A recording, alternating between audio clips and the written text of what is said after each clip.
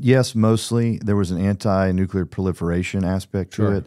There was some belief that Talking about nuclear warheads at that right. point. Yeah. There's some belief that we were building, you know, when we began the Atoms for Peace program back in the 50s in Eisenhower, where we were, supposed to take the awesome atomic technology and do something good with it, which was, supply energy to, certainly Americans, but even, our allies across the world.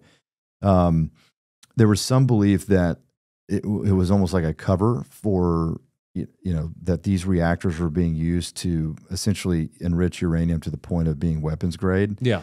And that's why we were building all these. So there was a big anti-nuclear proliferation aspect to this, but certainly they began to pull other levers, waste being the biggest environmental lever that they pulled. And, they created these very, incredible beliefs around how unsafe the waste was. And that was a lever. And then when 3 Mile Island happened, they certainly began to talk about the safety of nuclear at that point.